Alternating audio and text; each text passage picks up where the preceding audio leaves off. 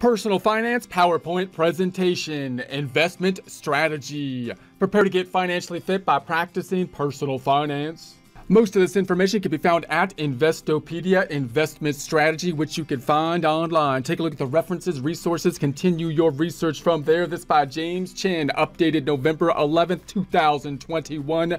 What is an investment strategy? The term investment strategy refers to a set of principles designed to help an individual investor achieve their financial and investment goals. So obviously, when we're thinking about investment in general, we want to think about what are our goals? What are we trying to achieve? Retirement goals, other targeted goals such as saving for college tuition, for example. And once we have the goals, then we want to think about what's the approach, what's the strategy that we're going to be putting in place in order to achieve them. This plan is what guides an investor's decisions based on goals, risk tolerance, and future needs for capital. They can vary from conservative, where they follow a low-risk strategy where the focus is on wealth protection. So notice that when we think about the strategies that we put into place, we have to think about what our overall goal is, what's the time horizon that will be in place, and what is our personal, risk tolerance levels that we want to be able to put in place and can deal with. While others are highly aggressive. So some people like higher risk and the possibility of the higher reward, and some people are more risk-averse, seeking rapid growth by focusing on capital appreciation.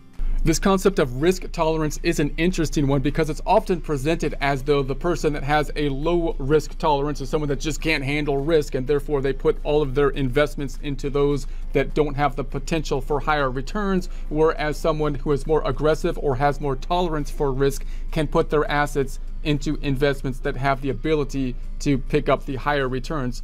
But you can also think of it as though people that are more low risk tolerance may be people that are just able to delay gratification as well. Whereas if you're more aggressive and you have a higher tolerance for risk, it might be because they're looking for returns sooner. They're looking for the gratification sooner, even though they're taking on more risk to do that. So remember, whether you're low risk tolerance or high risk tolerance isn't necessarily the point in terms of the main strategy. You want to be thinking, okay, where do I stand at this point in time? What's the goal? What's my time horizon? And what would be the appropriate investments given those categories? And then take into consideration your risk tolerance level within that overall picture. Also noting that when you're talking to people that are in the business of trading, they might be tending to be more aggressive type of people, and they're trying to convince you to invest in things. They may tend to be more aggressive, maybe tending to take the stance that people that have a low risk tolerance are not, the go-getters out there or so on.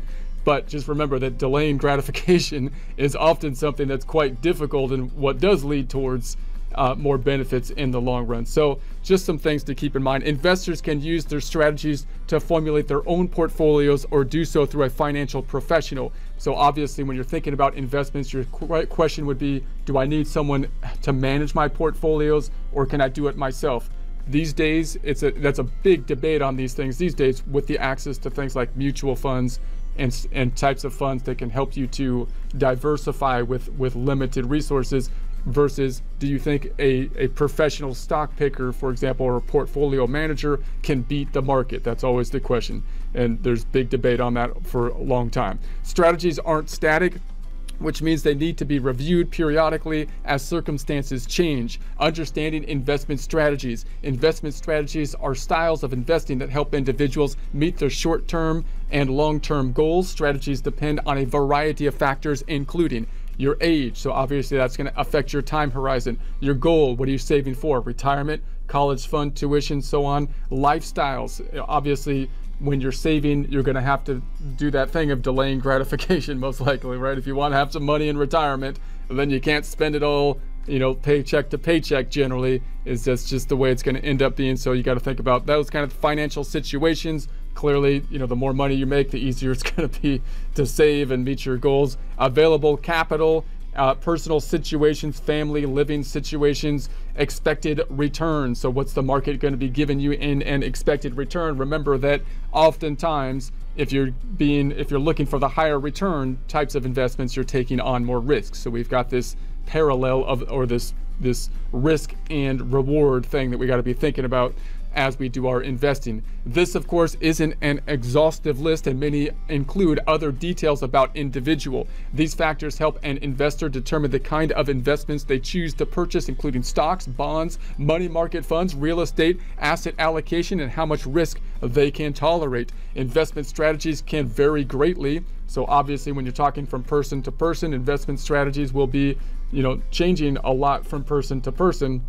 One, because their goals are going to be changing. If you look at basically someone's life cycle, and you try to think about someone that's in a similar area of the life cycle or average types of investments per life cycle, you might see more similarities and so on. But again, obviously, investment strategies are going to be tailored and unique to you. So there isn't a one-size-fits-all approach to investing, which means there isn't one particular plan that works for everyone. So you can use heuristics, you can think about people's normal life cycles, but clearly everybody's unique. So this also means that people need to reevaluate and realign their strategies as they get older in order to adopt their portfolios to their situation. So we talked about the time horizon. As time horizon changes, and there are tools that can basically help us to do that. So it seems quite overwhelming, but there are tools that we could do that, quite effectively in a fairly simple way in general. So investors can choose from value investing to growth investing and conservative to more risky approaches. As mentioned above, people can choose to make their investment decisions on their own or by using a financial professional. So that's, again, it's always a big question, because you're going to pay the financial professional, and sometimes the financial professional might be more aggressive because they're trying to prove themselves as the financial professional. They're trying to beat the market, which, again, it's hard to beat the market because you could just put your money in index funds, which are just tied to the market average. And then, so the performance of a professional, they might beat the market some years, but do they really beat the market on average over like 30 years until your retirement? If they're taking more risky investments, they might have some more ups and downs. So again, often a question that is asked in terms of, is it really worthwhile, for the professional, or to just put your money in index funds or something like that, mutual funds. So more experienced investors are able to make decisions and investment choices on their own. So keep in mind that there is no right way to manage a portfolio, but investors should behave rationally by choosing their own research, using facts and data to back up decisions by attempting to reduce risk and maintain sufficient liquidity. So we want to have enough money that we could do what we need to do. We need to be able to pull enough money out to do that. We want to try to get our growth on the funds, of course, and try to get a return on them. Special consideration: risk is a huge component of an investment strategy. Some individuals have a high tolerance for risk, while others, investors, are risk averse. Here are a few common risk related rules. So when we think about this concept of risk, again,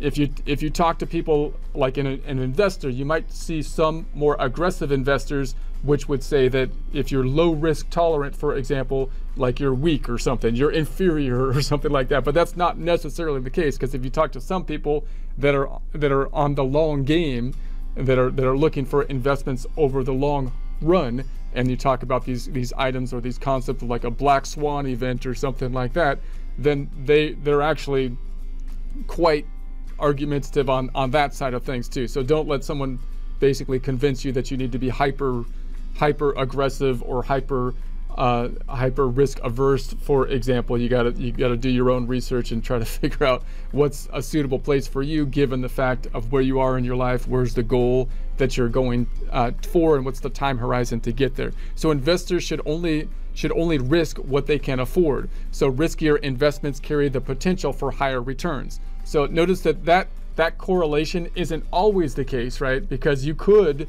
invest in something that is riskier that doesn't have a higher return, right? But clearly, if you're looking for a higher return, then typically there's going to be more risk related to it. In other words, you could pick just a bad investment that has risk and has a low return, which just would be a bad investment. But if you're looking for a return that does have the potential for a higher return, then typically you're going to be weighing the risk against it. Investments that guarantee the preservation of capital also can guarantee a minimal return. For example, U.S. Treasury bonds, bills, and certificates of deposits are considered safe because they are backed by the credit of the United States. So it seems less and less safe, but yeah, those are huge safe kind of areas. And notice that prior to this presentation, the interest rates have been quite low. So a lot of people, when they look at treasury bills and the CDs, for example, they say, man, those, I'm not making anything on those. And a lot of people kind of have been shifting to equities, which have the potential for the higher returns. But obviously, if we get into a point where we have a whole lot of inflation, the interest rates on things like CDs and treasury bonds and stuff will go up. And if there's a downturn in the market, the idea is that you want to have some diversification, so that when your money's sitting in things like CDs and stuff, you may not even be making the interest to cover the inflation. But if there's a downturn on equities, then you've got the kind of the hedge, right? You're trying to hedge yourself. So that would be towards the concept of diversification, lowering the risk, right?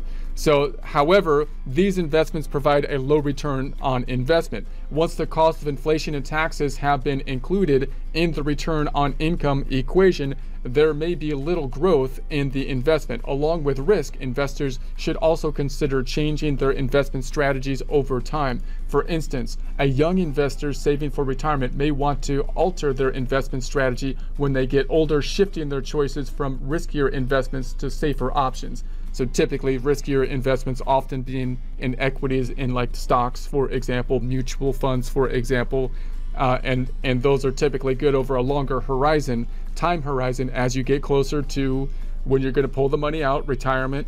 Then if the market dropped right then, that would be a problem. If you hit recession and the market just dumps right before you need the money, then, and you don't have 30 years, right, for it to grow back up again, that's a problem.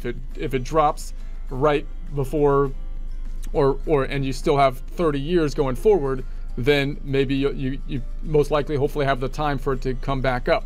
So types of investment strategies. Investment strategies range from conservative plans to highly aggressive ones. Conservative investment plans employ safe investments that come with low risks and provide stable returns. Highly aggressive ones are those that involve risky investments such as stocks, options, and junk bonds, with the goal of generating maximum returns. Obviously, with the maximum returns comes the risk that will be involved with it. And again, notice that as we see a market that is doing either good for a long period of time or is bad for a long period of time, people tend to think that that's the new norm, and you'll kind of tend to start shifting your assets towards whatever your current environment is. If it's good, then you'll start shifting your assets towards more riskier investments, and you'll think you're a genius until the market just dumps one time, right? Because it's been possibly artificially up, or the inverse can happen. If it's been down for a long time, everybody might have their money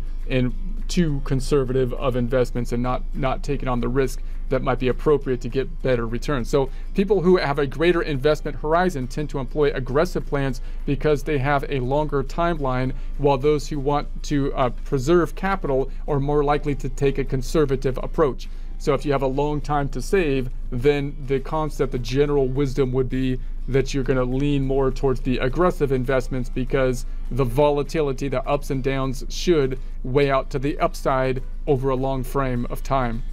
Many investors, so notice the strategy here isn't stock trading. It's not generally trying to figure out what's going to happen on the day-to-day. It's trying to say, hey, I think in the long run that we'll be better off doing more riskier investments in like stocks and bonds. If it's in the short run, I don't know when the down time's going to hit, so I'm not going to take on the risk because I need the money at that point. So many investors buy low-cost, diversified index funds. Now, index funds are great because they're tied. They basically don't require much management to manage the fund, and you could get some diversification, and they're trying to tie to an average to give people kind of averages of what the market is doing in certain sections and sectors. And so therefore you can buy an index fund at fairly low cost. And then the question is, well, can a professional stock picker beat like an index fund or the average of the market and this kind of thing? And again, there's a lot of debate as to whether that's the case. So they use dollar cost averaging and reinvest dividends. Dollar cost averaging is an investment strategy where a fixed dollar amount of stock or a particular investment are acquired on a regular schedule regardless of the cost or share price. So some experienced investors, though, select individual stocks and build a portfolio based on individual firm analysis with predictions on share price movements. Now notice that this approach is way more complex, right? Now if you're an individual investor and you want to do that, then you might think of it more as like a hobby or something that you enjoy doing, possibly in addition to some other investment strategy you have, or you know, you might really dig into it and do your own strategies for stock picking. But notice that if you're looking at it from a day-to-day strategy, the idea of being able to beat professional, you know, investors, that's a bold claim to be able to do that, because even them, there's questions as to whether or not they can actually beat the average, the index funds, right? So just keeping that in mind. So value investing versus growth investing. Some investors may choose strategies such as value and growth investing. An investor chooses stocks that looks as though they trade for less than their intrinsic value, meaning the stock market is basically underestimating them. So the idea would then be, I think the underlying value is greater than what they're currently being traded for, therefore I'm going to invest in it, hoping that the market at some point in the future will recognize the true value of the stock, increasing the stock price, making it a good investment. On the other hand, we have the growth investing, involves investing capital in the stocks of junior companies that have the potential for earning growth. So in other words, if we invest in stocks that are on the growth phase, and if they continue to grow, then we would think that we would get a greater return than investing in companies that are already at the top. So in other words, when we're looking at risk of investment, we would think that investing in something like a CD or savings account or putting our money into bonds would be less risky oftentimes than putting money, or it depends on the type of bond, but less risky than putting the money into stocks. When we think about putting money into stocks, you would think the kind of stock that would be less risky would be a big, you know, company that has plateaued. Their business cycle is up to the top, and now they're just marching along at more of a flat pace of steady growth, but not a big increase in growth. Something like an Edison or something like that, or an Apple, for example. They already had their huge growth spurt, and now it might still be good to invest in them because you don't think that they're going to drop back down, but they're not going to basically have that huge spurt again of growth you would think at that point in time. Whereas if you were to invest in those companies like an Apple when it was in its growth phase, then you would have been able to hit that huge growth period. Obviously, many companies that are in their growth phase may not make it, you know, as far up the ladder, and therefore you're taking on more risk for those types of companies as well. So example of investment strategy: a 25-year-old who starts off their career and begins saving for retirement may consider riskier investments because they have more time to invest and more tolerant to risk. So you're younger, you might have more riskier investments because you have a longer time horizon. They can also afford to lose some money in the event that the market takes a dive because they still have time to earn more money. So if it goes down when you're 25 and you're saving until you're 65, then you should have some time for it to come back up again. This means they can invest in things like stocks and real estate. A 45-year-old, on the other hand, doesn't have a lot of time to put money away for retirement and would be better off with a conservative plan. They may consider investing in things like bonds, government securities, and other safe bets. Meanwhile, someone saving for a vacation or home won't have the same strategy as someone saving for retirement. They may be better off putting their money away in a savings account or a CD for short-term goals like these.